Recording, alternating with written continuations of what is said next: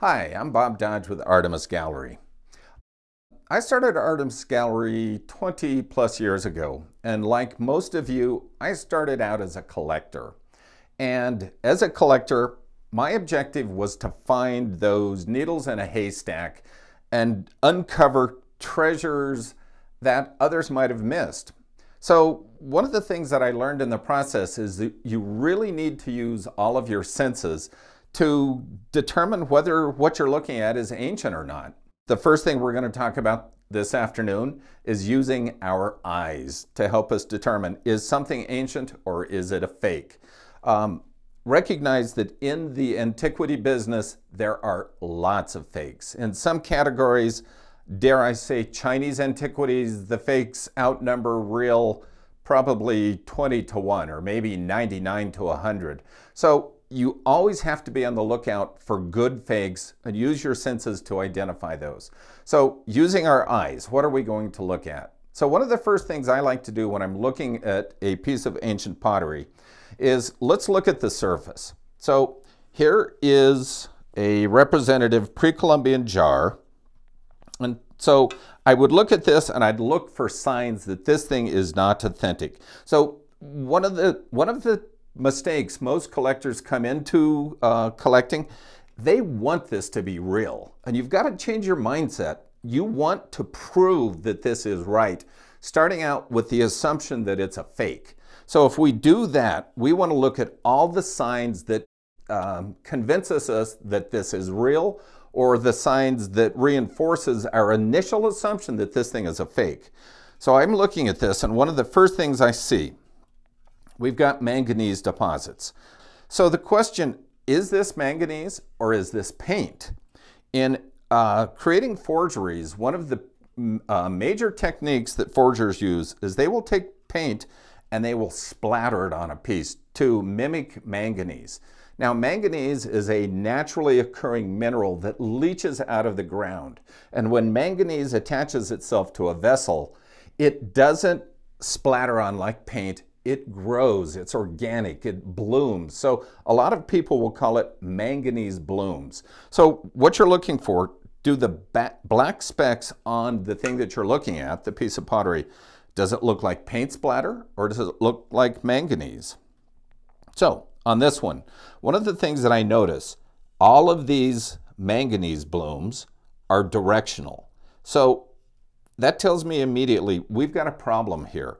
Manganese does not flow from dripping water or splattered paint, and all of these lines tell me this is applied paint.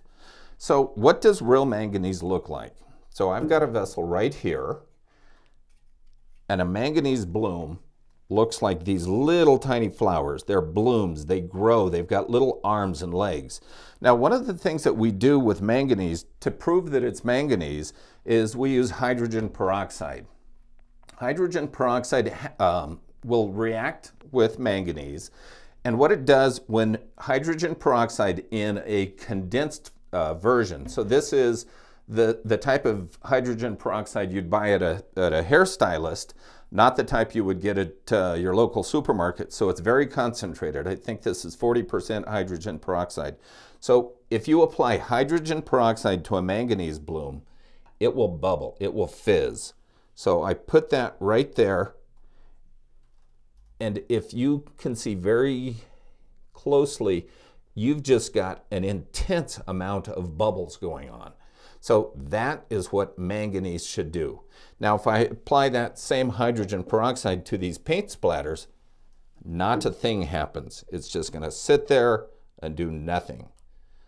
So in this case, you see it's sitting there, not absorbing, not bubbling, nothing. So what else can we do to test whether or not this is paint or manganese? So another chemical that should be in your arsenal is acetone. Now, acetone is used to remove paint.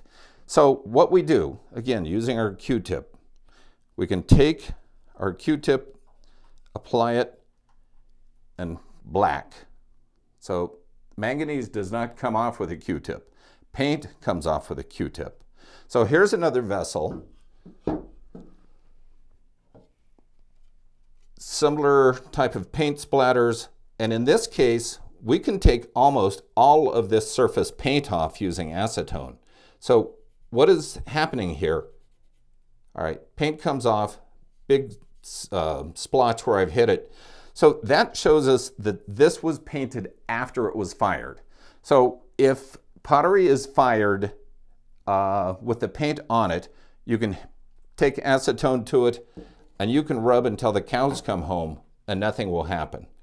So take an ancient pot, put it on the painted section, comes off clean. Nothing comes off. Okay, what else do we look for? Using our eyes. Okay, one thing we look for are there root marks on the pottery. So here is a prime example of a piece of pottery that has liberal root marks. Here's another one. So what happens, this pottery is sat in the ground for, in some cases, 1,000 years, 1,500 years, and it's buried with plants, and roots get around it, and roots get down into it. So the roots create these wonderful root marks, and that's a wonderful sign that this thing has been in the ground for thousands of years. Now there's always a caveat. The fakers are very clever. So here is a really fine fake. When I saw this in the collector's house in Idaho, I was at first convinced this was authentic. It had everything going for it. It had a crackled surface. It had deep deposits. And if you look carefully in the metallic sheen, you see what appear to be root marks. But what the fakers have been able to do is they will make a vessel like this, and they will place the little interior rinds of lemons and oranges, the little strings that you get, and they place it on top of the paint, and there's acid in there. And the acid will create these wonderful little lines and make it look like root marks, but they're not. So one of the things that we look for, are there too many signs of age? So here is a prime example. The faker that made this did everything to convince the buyer that this thing was right. It has a metallic sheen that you find in authentic Greek pottery. It's got a crackled surface that you often find in South Italic pottery. It's got root marks. It's got deposits. And after a while you think, wait a minute, is there too much going on here? So the adage that something is too good to be true, that's not always the case. This is absolutely authentic, almost absolutely perfect. Doesn't have nearly the signs of age that this one does, but this one's fake. The way I proved that this one was fake, I did a TL test. So there are a couple of small holes, but the thing that convinced me at first that this was probably not right was just the overage of signs of age. The person really went out of their way to convince the buyer that this thing was right.